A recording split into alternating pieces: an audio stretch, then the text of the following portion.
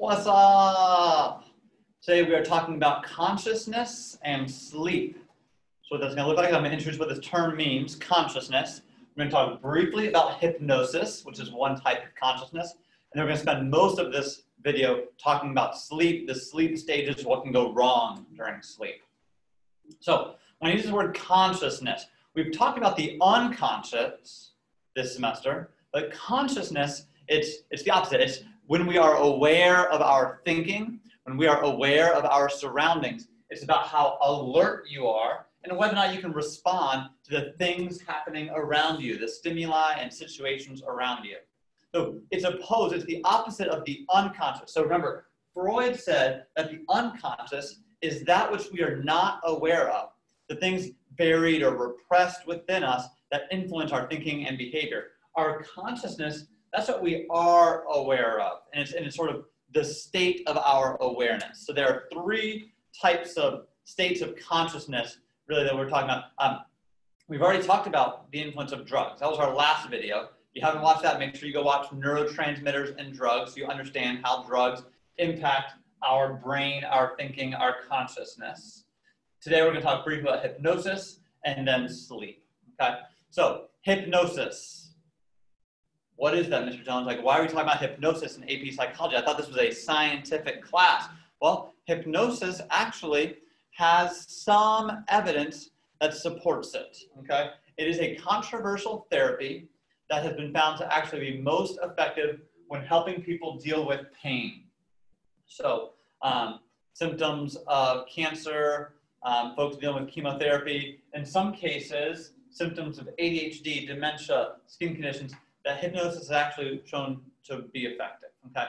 Now, what is it? It's when somebody responds to the suggestions of an expert, okay? You should not let your buddy hypnotize you. You should not go and get hypnotized by a YouTube video, okay? Hypnosis can be done in some states by a licensed professional, someone who can practice this. There was a news case, if you do a Google search for Florida principal hypnosis, you'll learn about what can go wrong with people who are unlicensed try to practice hypnosis, especially on teenagers, especially on students. So the two things that happen during hypnosis, first off, when an individual is in a hypnotic trance, okay, the state of consciousness where they are open to suggestions, they can actually change their behaviors after they leave the trance. So someone can enter this unique state of consciousness, and the hypnotizer can make suggestions. And then after that trance is over, after that state is over, the person might still act on those suggestions. So this is the idea that, when someone is being hypnotized, they might be told that you will stop craving cigarettes, or you will stop eating so much food, or you will sleep better. That would be an after hypnotic suggestion that is going to come into play. The other thing that sometimes happens is that you forget, so this word amnesia means to have memory loss or to forget things. Some of you forget what happened while you were in that hypnotic state. So this is not actually that common with hypnosis. We more have amnesia resulting from drug use or brain damage, brain injury. But you could be asked about post-hypnotic amnesia, means to lose your memory during a hypnotic state. Suggestion is when you do the thing that was suggested to you. How does hypnosis work, Mr. Johns? Well, there are two theories. The first theory, put a star by this guy, Ernst Hilgard. Hilgard did hypnosis. Okay. Hilgard, hypnosis. He said that what happens during hypnosis is that your brain and your body, they kind of separate. They dissociate from one another. Okay? So your brain is aware of some things, but your body will do things that it wouldn't normally do because your body is sort of separate. It's almost as if that like the spinal cord was being turned off. So your brain can have one thing going on and your body can have something else going on. And you might think, that sounds weird, that sounds crazy. Think back to those split brain patients. They kind of had that situation where their body and their brain were separated. So Hilgard says that The reason why hypnosis works is because that something is happening where the brain and body are separating, dissociating. Now, the other theory of why hypnosis works is called role theory. It's more about not something happening physiologically in the body, but it's more like the subject takes on this role. They know what's expected of them, and therefore they act a certain way. They're not faking it, but they're sort of unconsciously, subconsciously going along with what's expected of them. So it's less about what the body and mind are doing. So I'll ask you all in class, which of these two theories you like more, better explains it, and we'll watch an actual video of some athletes getting hypnotized so you can kind of see what it might look like for people. Quick check for understanding based on the terms I just shared. 1, 2, 3, 4. See if you can answer these without your notes. Feel free to pause this. Make sure you know these because you might have questions like this on our quiz. Okay? Great. Hopefully you did those. The rest of the lecture today, the rest of the video is going to be all about sleep. So take a look at this chart here. I think you should be able to see it okay. You may need to zoom in a little bit. What do you notice about the sleep stages? Okay? So we have some different colors here. Blue, red, and yellow. I wonder what that means. We have different cycles, first, second, third, fourth, fifth cycles. They look different. So these later cycles have a lot of yellow. The first cycle didn't really have any yellow at all. It had more blue and red. There was no blue going on over here. Okay, we have awake over here on the left. So it looks like this, the yellow segments here are like maybe when you're close to being awake.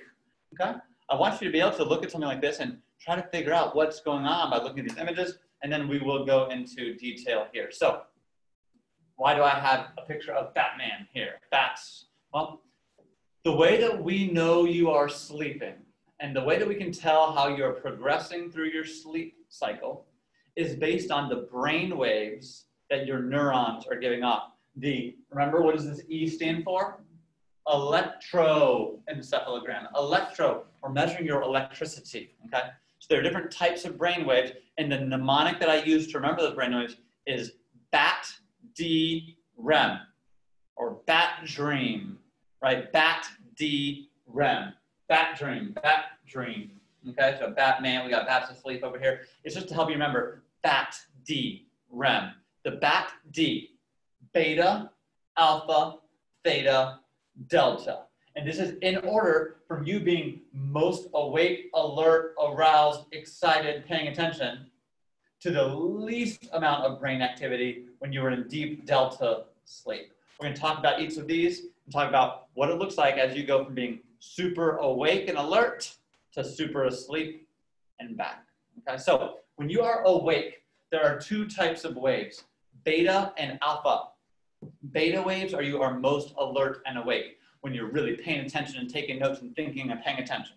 Okay, I think when I see beta, I think about the beta club, right? The beta club is supposed to be for this group of students that are super alert and paying attention and with it and focused.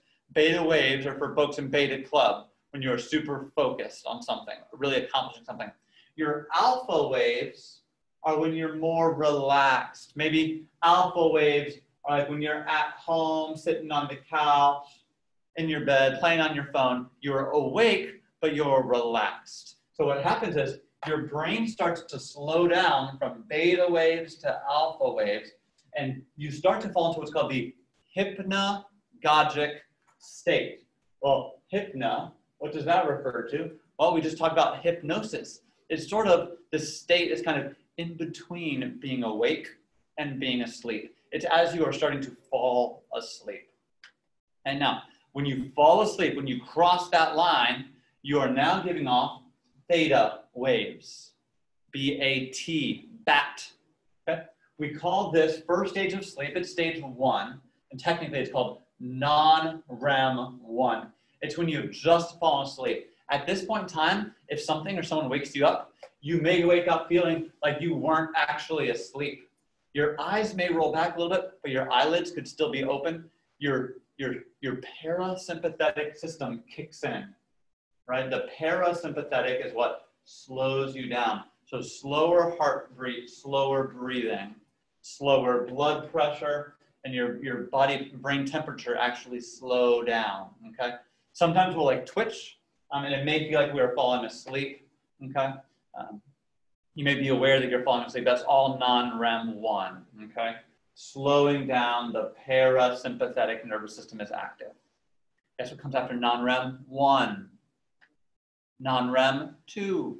It's like medium sleep. You still have theta waves, okay? And there's something, actually, put a star by this point.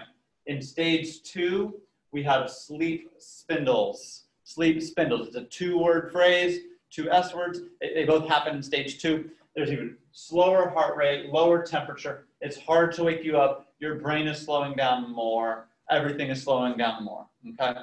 So it's just a little deeper than non-REM 1. Guess what we think happens after non-REM 2? Okay, here's non-REM 2. We've got those sleep spindles. It's when the brain sort of freaks out, okay? Guess what happens after non-REM 2? Non-REM 3, good job. Okay, this is deep delta sleep. Look at how few neurons are firing, how little electrical activity there is in the brain. Deep delta waves. The D in deep should remind us of the D in delta. This is your deepest sleep, okay? Now, something tricky happens after non-REM 3, okay? After non-REM 3, some people think you go into REM. You do not go into REM. It's a cycle. So here's what happens. You go stage 1, 2, 3, 2, 1, and then you enter REM sleep. Put a star by REM sleep. It's the most important sleep stage. So we have BAT, D, REM, okay? In REM sleep, your eyes actually look like they're going crazy. They're twitching all over the place. These muscles are spasming. It's called random eye movement. That's where REM comes from, okay? This is the stage where you dream, okay? And so what they do, even though your eyes are going crazy and the brain is firing like crazy, it's called paradoxical sleep. It's a paradox. It's unusual because your body is awake, but what happens is your brain stem shuts down your body and your muscles. Your skeletal system gets paralyzed because your brain doesn't want you to act out on the dreams that you're having. It knows that you could get hurt doing that. So what it does is it freezes your body. So REM is when your body gets to rest, okay? If you have gone several days, several nights without very much sleep, you'll have what's called REM rebound, which means sometimes you might skip stages 1, 2, 3 and go straight into REM if your body is really exhausted and you've not been taking care of yourself, okay? And we'll talk more about dreams in a minute. So here's what sleep looks like. Hypnogram, a measurement of sleeping. So the green represents being awake, okay? This yellow lines over here represent the REM stage. And you may notice that the longer you sleep, the more REM you have and the more dreaming that occurs, okay? Dreaming happens most after you've been sleeping for 8, 9, 10 hours, more in the morning, okay? So red is your deep delta sleep when it's not easy to wake up, okay? So we got stage 1, 2, 3, 2, 1, REM, 1, 2, 3, 2, 1, REM, 1, 2, only a little bit of time in stage 3, 2, 1, REM. And then if you look down here, the longer you sleep, you actually don't spend as much time in deep delta sleep where your brain is off and slow and delta wave mode. What happens as night goes on, you spend more time in REM because it's like your body knows that it's almost time to wake up, so it stays closer to wake up mode, okay? If you don't get enough sleep, if you try and wake up out of a red, deep delta sleep cycle, you're gonna be really groggy and it's gonna be really hard for you. That's why it's so important that y'all get at least 4 or 5 sleep cycles, right? You need to get that REM sleep. And each cycle is about an hour and a half. So 4 cycles is 6 hours of sleep. That's like the bare minimum that you need. Y'all, as teenagers, need even more sleep, right? Y'all should be getting 5 or 6 cycles of sleep probably, okay? Between at least 8, 9, maybe 10 hours or more on the weekends if you need to catch up on your REM, okay? I would love for you to stop and draw what it looks like. Draw out a little sleep cycle chart. So your graph does not need to look as good as these, but what you should have, all right? So it's maybe Here's what it would look like. So it starts off and it goes super deep. And then I would do something to mark the fact that REM here is different, right? Your first REM comes at the end of a full cycle. And then the next one isn't as deep, okay? And then there's REM, and then it's not as deep, REM, and then not as deep, and then REM. And this is sort of what your graph should look like, okay? And then maybe what I would label is beta is super alert and awake. You might want to put alpha is awake but relaxed, okay? Then we got theta waves, delta waves. Theta waves, REM. All right, now the theta, delta, theta, REM. And then there might be a point here, maybe you have one more delta, and then over here you're just going to have the theta waves, and then REM, and then theta waves. You're in non-REM 1 and 2. This is kind of what your chart should look like. That's just relaxed up there, alert and relax. Okay, this is what your sleep cycles look like. And as the night goes on, more and more time spent in REM. So hopefully you have this down in your notebook. You can kind of use it as reference. So this would be non-REM 1, 2, and 3, sort of all the way across. And then of course the REM stages would be up here, represented by these jagged lines. Okay, great graph, Mr. Jones. Thanks. Do a little check for understanding, right? Make sure you understand at this point what waves is the brain giving off. What waves would the brain be giving off down here? What waves for C would the brain be giving off here? And what waves are represented by this black bar? Make sure you can answer those questions without looking at your notes. Probably should have put the slide before I went over it. Oh well. Here's another check of understanding. If you want to pause this, make sure you can answer these questions, again, without your notes. On the test, you will only have 1 minute per question. You're not going to have a ton of time to look things up and to check your notes. So you need to make sure that this stuff is getting into your brain as we go. Okay? We're going to talk about dreams and sleep issues. So I did mention dreams occur during REM. Well, what are nightmares? Nightmares are just bad dreams. So those also happen during REM. Okay? When you dream, your dreams have sort of a plot. Okay? We call that the manifest content. Manifest, or like the main content. The plot, what is happening in your dreams. Freud said your dreams also have a hidden meaning. The word hidden is a synonym for latent. Latent, it's like the meaning might not become clear until later. Latent, later. It's hidden for now. Freud believed, and a lot of folks do, that your dreams meant something, okay? And some people have control over their dreams. We call that lucid dreaming. It's when you become aware that you are dreaming in the middle of your dream. So that's an interesting experience. I'm sure y'all want to talk about during class. Why do we dream? Well, while we're dreaming, we're solving problems. We are showing creativity. Our body can practice responding to new situations and threats. And the most important thing here, and I probably should have bolded this, is that dreaming helps you with your memories, okay? As your neurons fire, they form connections and bonds through those synapses that will help you remember things in the future. The more you sleep, the more you will remember, okay? Staying up all night before a test, not a good idea, because your brain needs the sleep and the dream time to help those memories stick in your brain, okay? So what most research shows is that the reason why you dream what you dream, they disagree with Freud that there's a hidden meaning. Activation synthesis theory is the most common scientific explanation for dreams. And what it says here is that as you sleep, neurons fire sort of randomly. Maybe it's based on what you experienced that day or what you watched right before you went to bed. But the neurons kind of firing on their own as you sleep, right? As you are solving problems and getting creativity, improving your memory. And that dreams are just your brain trying to make a story, trying to make sense out of that random firing, okay? So like no deep symbolic purpose. It's just your brain sort of adjusting to what you've been living through and trying to prepare you for the next day. Our last section here is what can go wrong with sleep.